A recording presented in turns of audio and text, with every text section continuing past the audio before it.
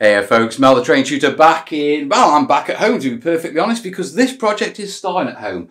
I know I've been off the channel a little while, just been dealing with some stuff. I'm not going to go into all of that.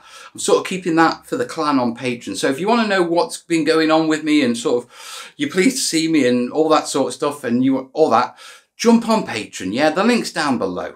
Okay, but moving forward, the channel is mainly going to be about terrain and that sort of stuff, which brings me to why I'm standing at home.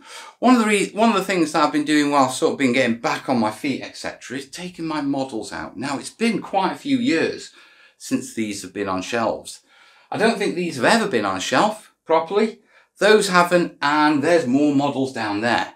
And in fact, I've actually got enough Imperial Guard to actually do this entire cabinet. So this shelf, this shelf, this shelf, and probably another shelf down there, to be perfectly honest, because I've got quite a lot of Imperial Guard. And it's about time the Corbanian first, yeah, got properly displayed. So this is what this project is about. I was thinking about what can I do, yeah, building wise to get back on the channel, that because I've been doing the Burma build and I've tried Let's Makes and I haven't really got into the flow of them, if you know what I mean. And I'm not saying I'm sick of the Burma build, but I don't want the channel to become too Burma build heavy at the minute. And as I was putting them out, I was thinking, do you know what? I've been really wanting to have like a display board for these in my cabinets for as long as I've ever put models on shelves. And now we're in this situation, I'm actually thinking, yeah, let's do it. And it's the perfect project to bring back to the channel and to get me back on the channel and to doing things, because it's something completely different. It's something I've not done before, to be perfectly honest. Yeah, so there's a little bit of challenge in it. And with the various types of armies and stuff I've got, it lets me do a load of different things to sort of show off different techniques. Now with the Imperial Guard, it's going to be ruined building stuff, foam board, barbed wire, battle damage, all sorts of stuff. We'll have a play. I've got to figure all that out. Yeah. But before I can even start that, there's something I need to do. And that's sort of make a box for it to fit in. Now my plan is to make the box out of XPS, yeah, in the studio, but before that I need to make some measurements. Now obviously if you're building something in here, you're going to need the height, the depth and the width.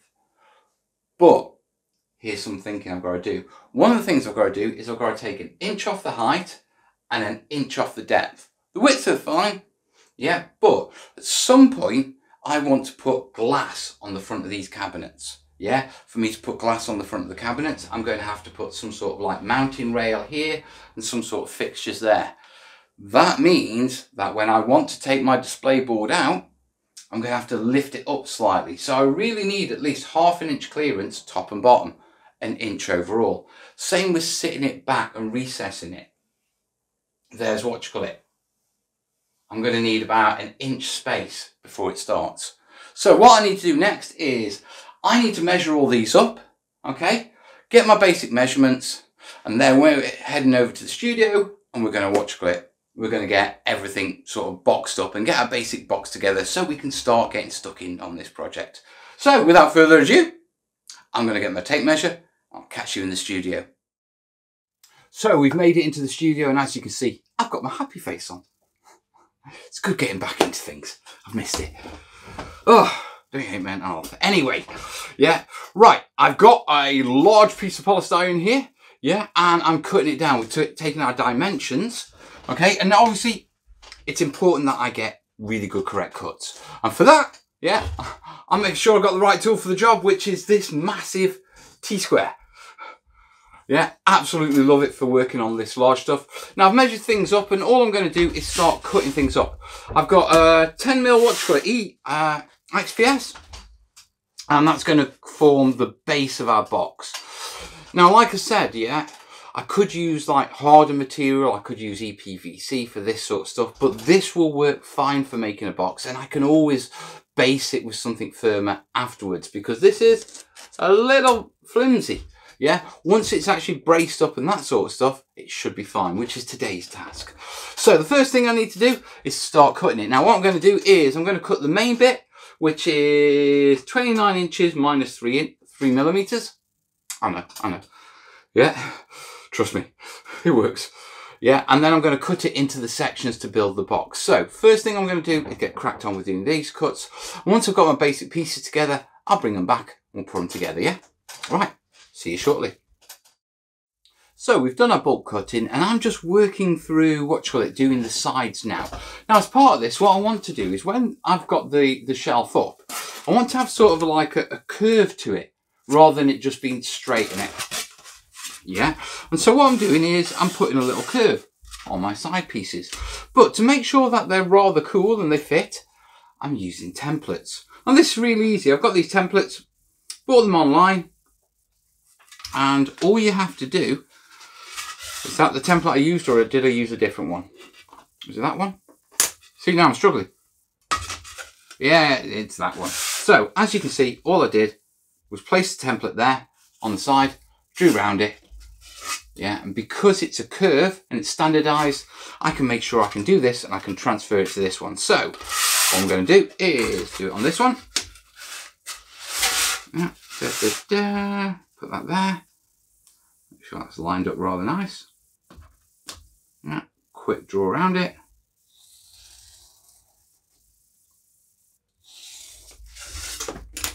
I'll get my blade out. Try not to rush this.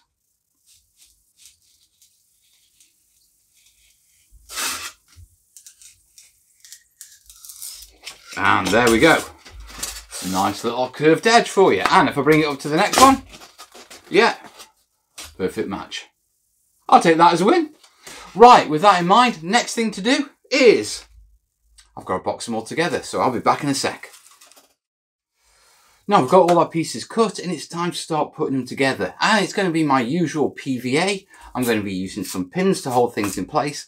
And I've got my homemade forms, and these are just bits of EPVC that have been put together and hot glued to be in regular shape so I can do nice clean corners and angles and stuff like that.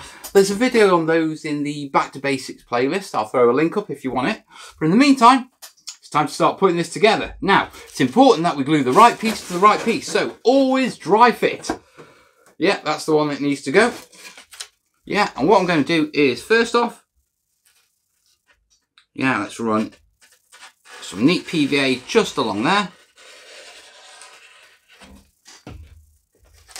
And then bring it in. And give it a squeeze. A little bit of a wiggle. Just to make sure it's all lined up. And that is nice and clean. Next thing I need to do is I'm going to bring my form in here. Yeah, I'm just going to put it at the back just to hold that straight while I do this. Yeah, and the next thing I need to do is pin it. Now I'm going to put quite a few pins in this, but just to start off I only need a couple. And when you're pinning, don't push the pins straight in. Push them in at an angle. Yeah, if you put one pin in coming this way and one pin in coming this way, the board can't slide. It can't slide that way, it can't slide that way, and it can't slide that way.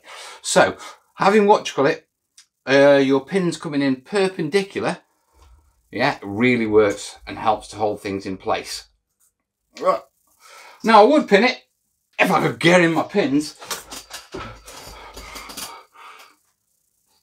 What the? Okay, this is taking the mick. All right, I'm in.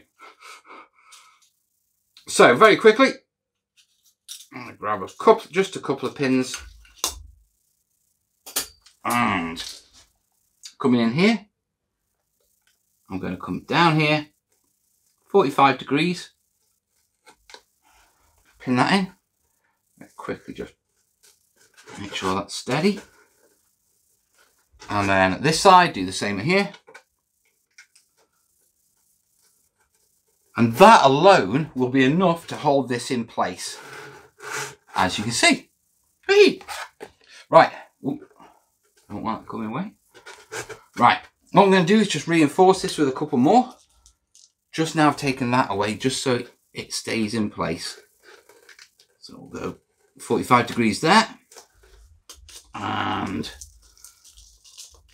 just make sure we get this side done good.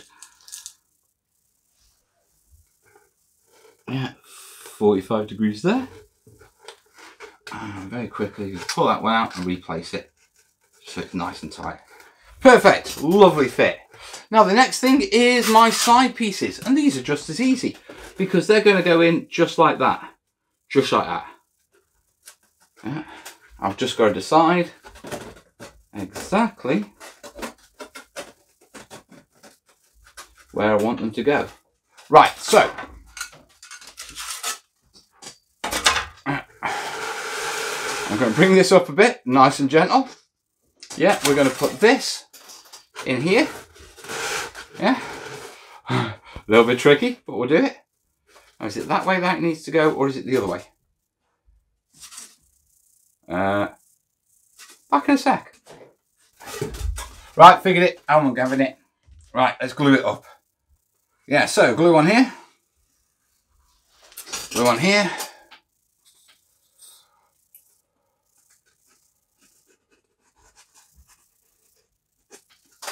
Yeah, bring it along. It's this way, isn't it? No, it's this way.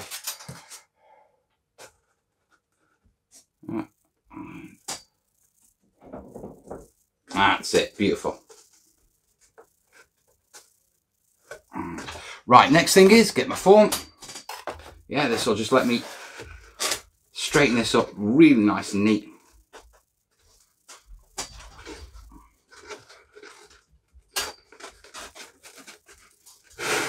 Okay. Ah, right, that's why it's not lining up. That's better.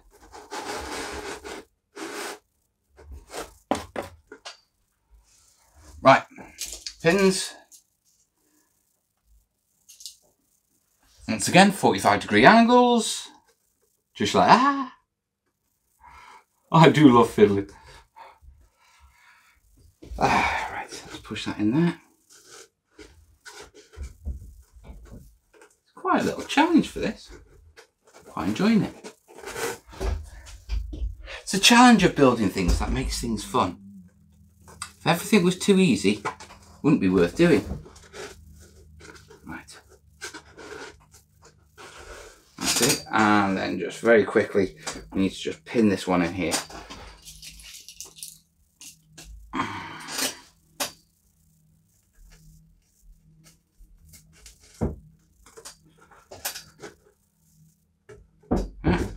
Right, that's that one done. Next job, I'm going to do the other one. We'll come back after it's done. So that's all the sides put in, it's all pinned, it's all glued.